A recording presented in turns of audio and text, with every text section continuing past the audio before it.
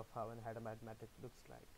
So say combining the first row 0 0, it's a Walsh code, and the second row 0 1, it's a Walsh code, and they're two distinct and orthogonal to each other. And coming over to the channels which we are going to investigate, the first one is the additive white Gaussian noise, which is also one of the most utilized channel models. In AWGN, there's a single noise component. It is a white noise which has a spectral density that is relatively constant, and the amplitude follows a Gaussian distribution. It is also true that the channel does not take into account some major channel impairment parameters like fading, interference, or dispersion. However, it generates simple mathematical models that can be used to study the behavior of a system without involving other phenomena. But problems with the terrestrial rings don't allow AWGN to be used for multipath problems. However, AWGN has a common use in the simulation of background noise of the channel under study, and this is the capacity for an AWGN channel. This is also referred to as the Shannon-Hartley theorem. And secondly, we have the Rayleigh fading channel. The basic Rayleigh fading channel is based on the assumption that after a signal passes through a transmission media, the magnitude of the signal will deteriorate, will attenuate randomly, and it follows a Rayleigh distribution. Rayleigh distribution is defined as the radial component of two uncorrelated Gaussian random variables. This model is also very effective when there is no line of sight component present between the receiver and the transmitter, which is usually the case in very dense urban areas and very densely populated cities. And here is a fading. Here is an equation which shows the fading of the amplitude in the Rayleigh fading channel. Coming over to the program, right? Excuse me. Yeah. So this is the general program I have used to simulate a Gaussian distributed channel, and this will have AWGN and Rayleigh channels acting as the impairments to transmission. So we'll start off with only a couple of users, which is the most basic form. So here we are using a Hadamard function, which in turn produces Hadamard codes. So here we're using 4 as a number, so we can use 4 codes.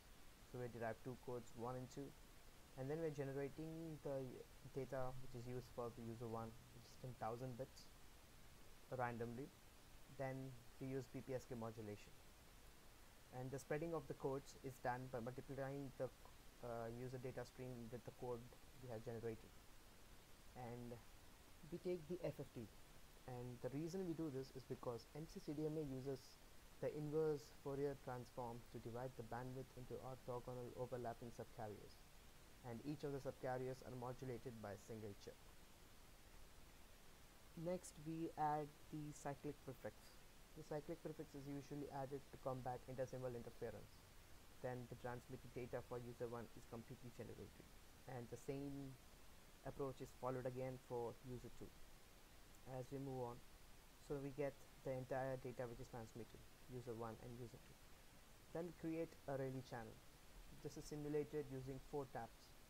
These taps are nothing but, say, 4 channels which have different powers and different gains, so they'll act on the data randomly and differently.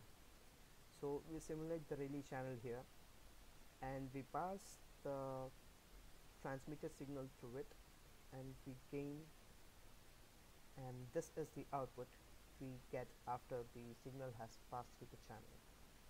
Then we add the white Gaussian noise again, depending on the random parameters which have been set for multiple SNR values. We add the additive noise along to the noise generated by the Rayleigh channel. So Y here is the data received after complete transmission at the receiver end. So the first step the receiver does is to remove the cyclic prefix which has been added before transmission. Then an FFT is performed to counter the IIFT which was done, and the BER of the data is recovered, the bit error rate, which is done by comparing the data with the data which has been originally transmitted with the data which was received, and the simulated bit error rate for both the users are derived and it is displayed. So when I run this program,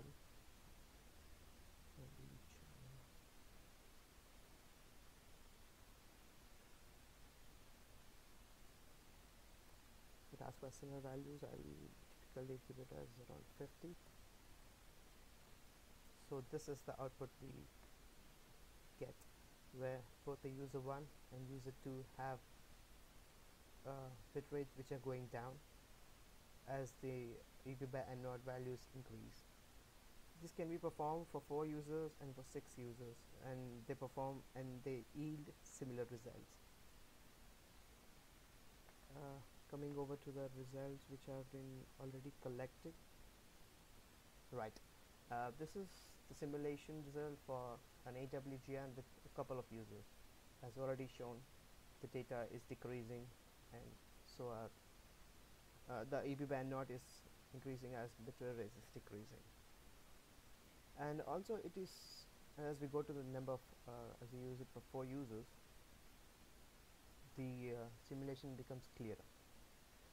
And we go over to higher number of users, say 2, 8 and 16, it is unmistakably clear.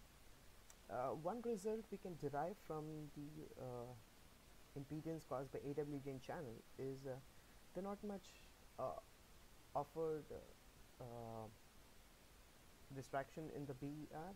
The bit error rate is gradually constant at 0.08, so there's not much bit error rate offered due to the addition of AWGN channel. But the interesting fact which is to be observed is that the number of users is directly proportional to the SNR required. As the number of users is increased, the SNR value which is required to ensure free transmission, error-free transmission also increases. And as we go over, now we have added the Rayleigh channel to an already present to wide Gaussian noise system.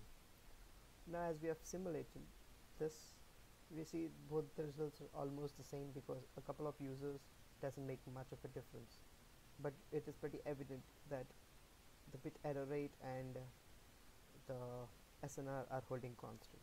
Now coming over to the 4 user system, it is pretty obvious that the bit error rate and EB0 have changed in a different fashion, which is there is a gradual increase as the number of users is increasing, the bit error rate is increasing too. As we have seen here, the number of the bit error rate for user 2 and user 4. This red line signifies 2 and this one signifies 4. As the number of users have increased, the bit error rate is also increased. This can be confirmed from the simulation program we have done earlier, and it confirms that the BER for user 1 was at 0.18 and for user 4 it's at 0.5, and it goes on increasing to factors of 0.8 and 0.9 as we employ more and more users, like say 16 or 32. There's a gradual increase in BER as the users increase. These two other results we have derived from the simulation of CDMA for Rayleigh and AWGN systems. Thank you.